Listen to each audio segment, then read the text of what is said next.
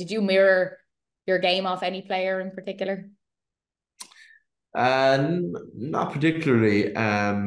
No, because when I was growing up, I started out cornerback, cornerback and wing back, centre back. It was only when I got to under 20 or under 21 level, I started playing. I started off wing back and then moved to midfield, then to wing forward, and then I got put in full forward one day and scored like 2 goals, 2-4 or something. And I think I've been there since.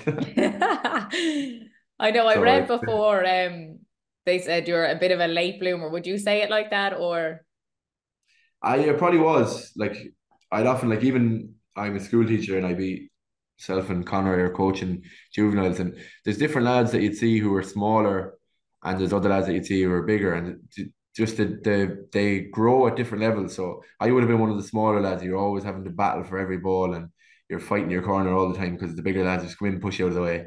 And then I suppose through the even start then I started to grow and get stronger and that and it would have you have that small man mentality where you have to battle for everything.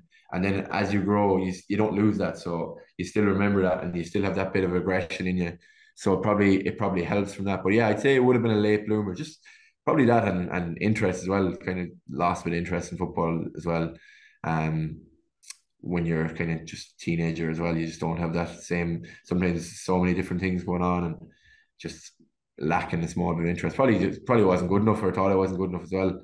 And that's what would have probably made me more reluctant to push hard at it. But yeah, I think it's for young development, I think it's so important that you don't get carried away with this. Don't leave it by leaving off small lads. They could be the lads you look for in 5 or 10 years when they've hit their growth spurt or whatever it might be.